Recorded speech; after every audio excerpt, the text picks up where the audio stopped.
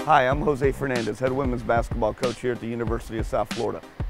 Today, we're going to look at one of our transition drills that we do as a team, but we're going to break it down individually. We talk about, to all our players, there's the difference between running and the difference between sprinting.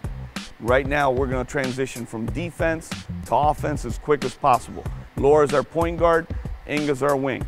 We're going to break down how we talk to our kids on how wide we want them to run, especially our perimeter players. Right now, shot went up from the wing, Inga blocked out her man. Inga starts to turn, she sees us gain the possession. She is going to get as wide as possible and deep against this sideline. And again, she's gonna turn her head looking for the ball and her back's to the sideline, okay? As she's running, okay, she is sprinting, staying wide, okay, and spotting up, okay? She has a shot, we demonstrated she shot it.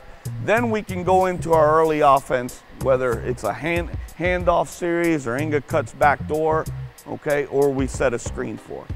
Go! She runs wide outside the volleyball line. As you saw, what we want to teach is we want our wings to run as deep and as wide to the sideline as possible. We talk to them about their back being close to the sideline. Every basketball court usually has, in high school or on a high school floor, has two outside volleyball lines where the poles go down. They're as wide as possible, and again, we tell all 5 of our players it is a sprint from defense to offense. Thank you for joining us.